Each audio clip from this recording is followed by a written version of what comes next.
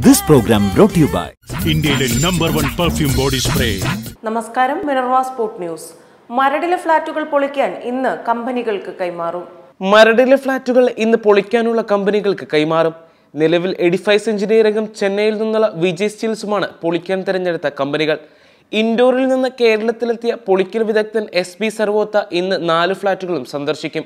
അതേസമയം ഫ്ളാറ്റ് ഉടമകൾക്ക് നഷ്ടപരിഹാരത്തിനുള്ള അപേക്ഷ നൽകാനുള്ള സമയപരിധി നീട്ടി.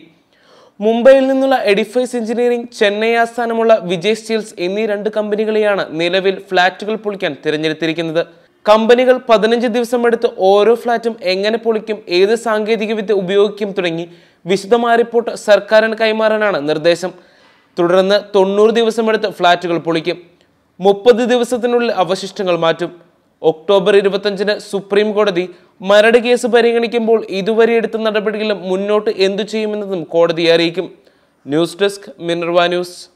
This program brought to you by A white is a white is a white. Fog scent makes even an ordinary white shirt fashionable. Fog scent, new fashion wear for men.